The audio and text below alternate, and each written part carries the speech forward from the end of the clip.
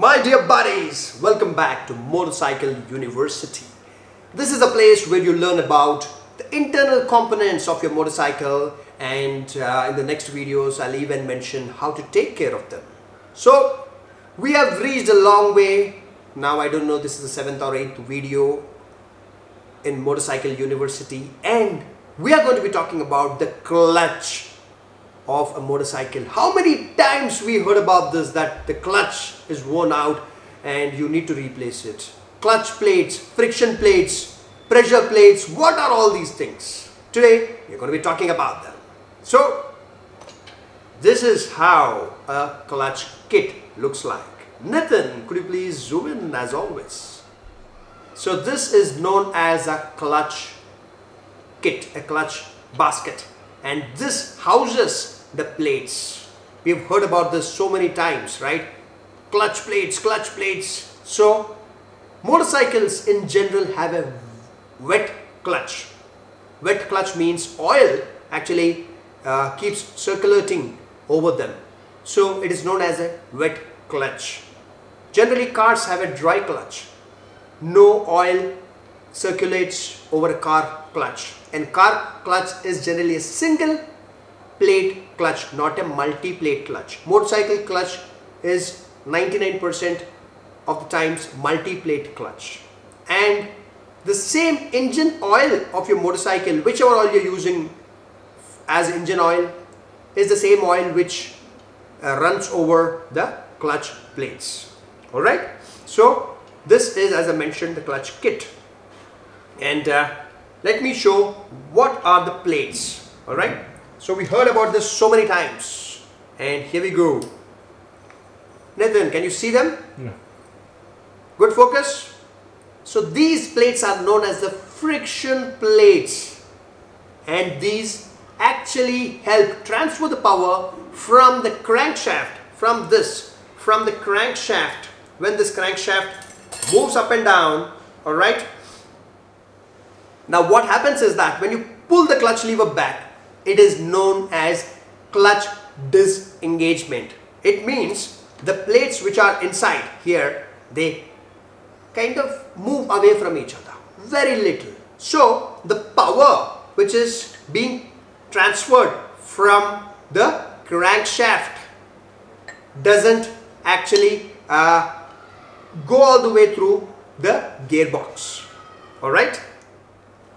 So as I mentioned that this piston goes up and down inside the cylinder, and during the power stroke it produces torque, a bang, and that bang moves the connecting rod down, and the connecting rod moves the crankshaft, and the crankshaft transfers the power to the gearbox via the clutch. Okay, so the clutch is very, very important. A motorcycle clutch also has another set of plates known as the pressure plates, okay, or the steel plates. So all these together put inside this basket, like you see here, there is this plate which is a friction plate, and there is one steel plate. One friction plate, one steel plate, one friction plate, one steel plate. So when all of these press together, then the power from the crankshaft gets transferred to the gearbox. Now remember, when you pull the clutch back, it is known as disengagement of the clutch, and when you leave the clutch lever, it is known as engagement of the clutch. Disengagement means that the plates separate from each other a little bit.